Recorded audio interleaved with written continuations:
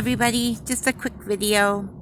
I'm getting all ready for the wedding. I had to order a new dress, but the great thing about it is the new dress is white with lace, so it's going to look like an actual wedding dress.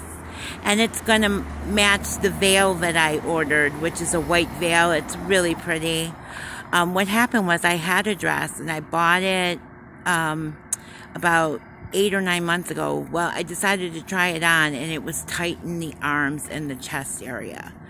I could have worn it, but it looked just a little tight in the bust area because I'm really fully busted. And I was so disappointed. I mean, I showed it to Mike and he said it looked fine, but he's never sorry, there's a bus going by. He's never going to criticize me one way or the other. But I just didn't feel comfortable in it, and it made me feel so defeated. And then I found out from the last time I went to the doctors back in August, I gained 12 pounds, so that made me really defeated. It makes it really difficult for me to exercise in that because of all the pain that I have, and we had a really snowy winter, so I couldn't get out and do the walking that I wanted to do. But today is a glorious 48 degrees. I'm not even wearing a winter jacket, I'm just wearing a heavy sweater and my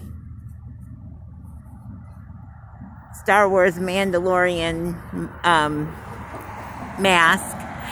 So I just wanted to give you an update. When I get the dress, I'm going to be so happy. And I forgot that formal wear fits you a little tighter. So I should have ordered a size bigger than I normally wear. So that was really the mistake on me, but it was so frustrating. And I spent like $70, $75 on the dress. So what I'm going to do is try to go on eBay or something and sell the dress.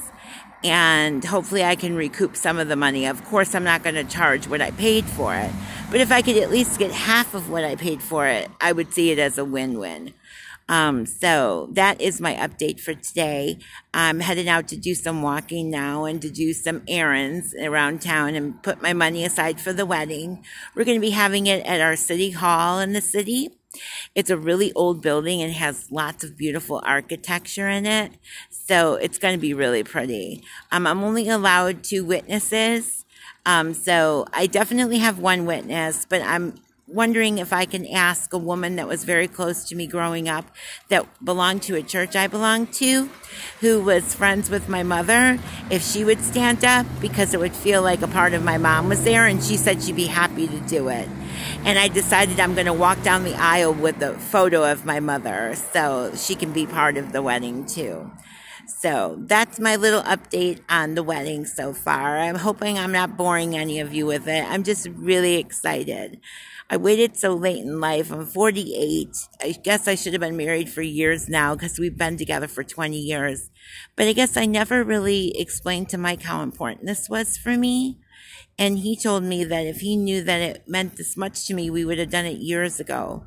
But we were busy caretaking for his father, first my mother and then my father, so the timing never felt right. We were going to do it originally about 10 years ago, but life just got in the way. So now we're going to do it, and we're going to do it right. And I'm so excited. And I'll make sure I do a video with my dress on. And if you hop over to my Instagram, which is Kelly Chance 64, I'll try to post some photos of the dress when I get married on my wedding day. And my new last name will be Mulligan. So Kelly Mulligan. That's very, very Irish, which is ironic because I have a little Irish in me anyway. So, but I'm going to sound very, very Irish. So that's my little update for today. And I hope wherever you are, you're having a wonderful day.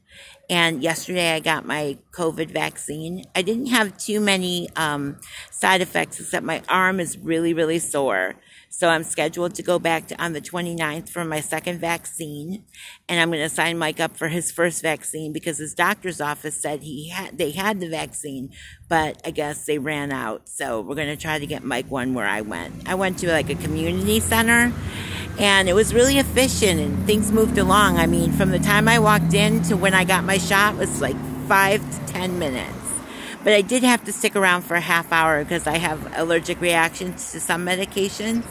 But other than that, I was in and out, and it was a really pleasant experience. And I hope any of you that are seeking out vaccines get the opportunity to get it. So that's it. I'm done rambling. I'll talk to you all soon. You take care. Love ya.